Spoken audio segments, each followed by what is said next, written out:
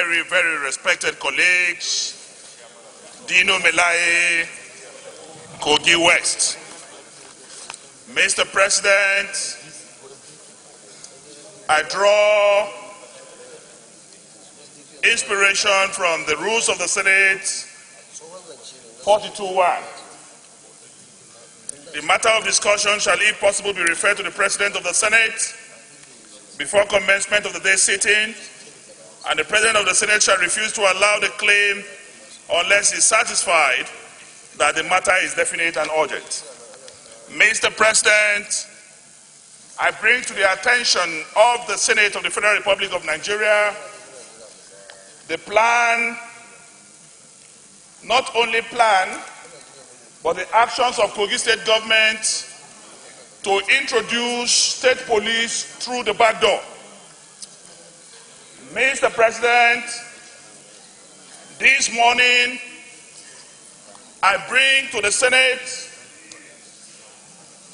a law passed by Kogi State Govt and signed into law by the Governor of Kogi State that talks about the establishment of the vigilante service group. Mr. President, I have that law here. It's already a law of the Kogi State Govt. And by the time I peruse this law is in conflict with the provisions of the Constitution of the Federal Republic of Nigeria. This law, Mr. President, alters the function of the Nigerian police as stipulated in Section 214 of the Constitution of the Federal Republic of Nigeria 1999 as amended.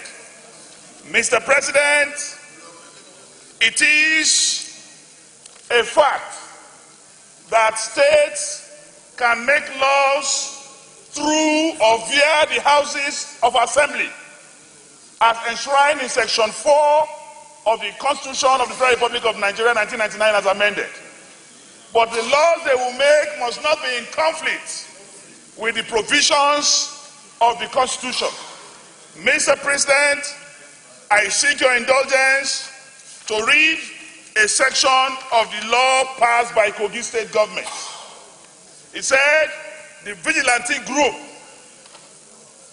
will be involved in detection and prevention of crime, the apprehension of criminals, the preservation of law and order, the protection of lives and property, will assist other security and paramilitary agencies in the discharge of their duty, to assist other security agencies in government installations, to assist other security agencies in maintaining law and order in any economic, political, and social gathering. There shall be a controller of vigilante services.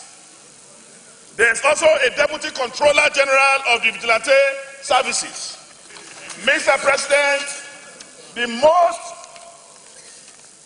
affront on the Constitution is in Section 15 of that law. It says the vigilante service group shall carry den guns, hunters guns, and other light weapons that are commensurate with their duties and responsibilities.